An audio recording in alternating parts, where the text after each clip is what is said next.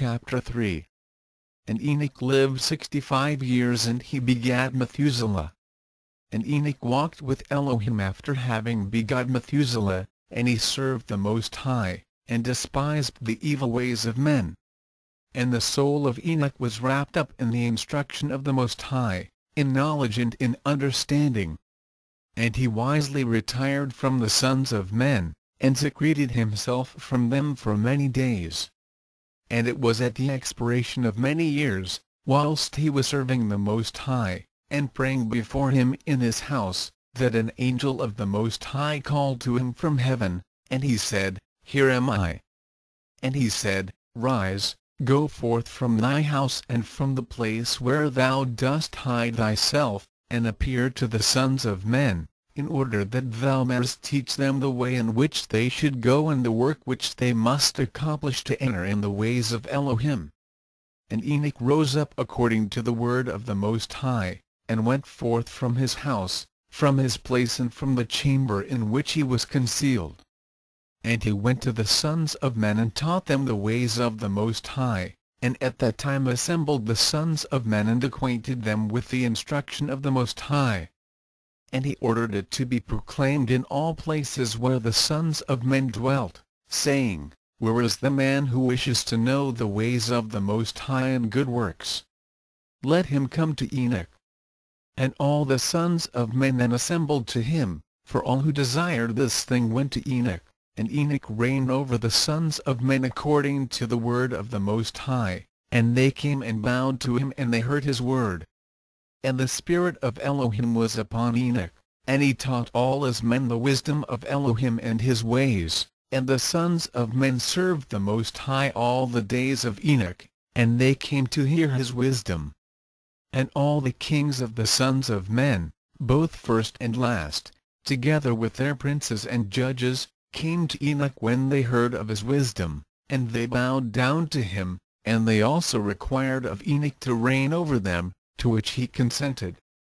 And they assembled in all 130 kings and princes, and they made Enoch king over them, and they were all under his power and command.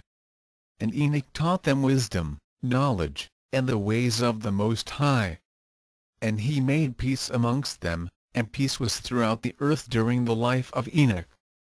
And Enoch reigned over the sons of men 243 years, and he did justice and righteousness with all his people, and he led them in the ways of the Most High. And these are the generations of Enoch, Methuselah, Elisha, and Elimelech, 3 sons. And their sisters were Milcah and Naamah, and Methuselah lived 87 years, and he begat Lamech. And it was in the 56th year of the life of Lamech when Adam died. 930 years old was he at his death, and his 2 sons, with Enoch and Methuselah his son, buried him with great pomp, as at the burial of kings, in the cave which Elohim had told him. And in that place all the sons of men made a great mourning and weeping on account of Adam. It has therefore become a custom among the sons of men to this day. And Adam died because he ate of the tree of knowledge. He and his children after him, as the Most High Elohim had spoken. And it was in the year of Adam's death, which was the 243rd year of the reign of Enoch. In that time Enoch resolved to separate himself from the sons of men and to secret himself as at first in order to serve the Most High. And Enoch did so, but did not entirely secret himself from them, but kept away from the sons of men 3 days and then went to them for 1 day. And during the 3 days that he was in his chamber, he prayed to, and praised the Most High his Elohim, and the day on which he went and appeared to his subjects he taught them the ways of the Most High, and all they asked him about the Most High he told them. And he did in this manner for many years, and he afterward concealed himself for 6 days, and appeared to his people 1 day in 7. And after that once in a month, and then once in a year, until all the kings, princes and sons of men sought for him, and desired again to see the face of Enoch, and to hear his word. But they could not, as all the sons of men were greatly afraid of Enoch, and they feared to approach him on account of the godlike awe that was seated upon his countenance. Therefore no man could look at him, fearing he might be punished and die. And all the kings and princes resolved to assemble the sons of men, and to come to Enoch, thinking that they might all speak to him at the time when he should come forth amongst them, and they did so. And the day came when Enoch went forth, and they all assembled and came to him, and Enoch spoke to them the words of the Most High, and he taught them wisdom and knowledge, and they bowed down before him, and they said, May the King live! May the King live! And in some time after, when the kings and princes and the sons of men were speaking to Enoch, and Enoch was teaching them the ways of Elohim, behold, an angel of the Most High then called unto Enoch from heaven, and wished to bring him up to heaven to make him reign there over the sons of Elohim, as he had reigned over the sons of men upon earth. When at that time Enoch heard this, he went and assembled all the inhabitants of the earth, and taught them wisdom and knowledge, and gave them divine instructions, and he said to them, I have been required to ascend into heaven, I therefore do not know the day of my going.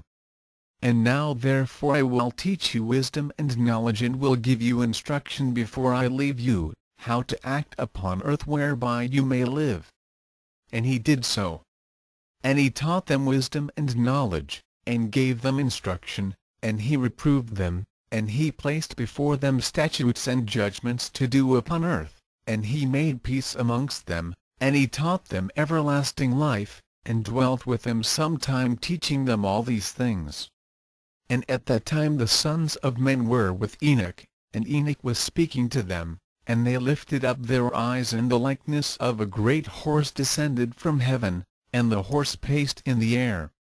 And they told Enoch what they had seen, and Enoch said to them, On my account does this horse descend upon earth.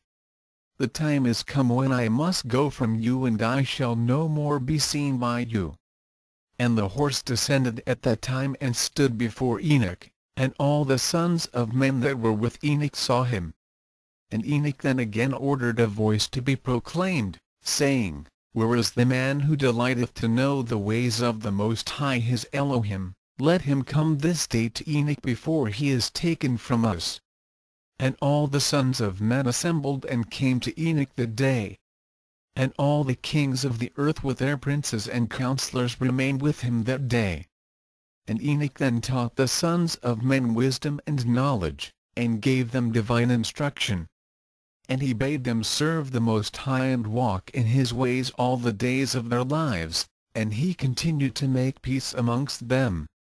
And it was after this that he rose up and rode upon the horse.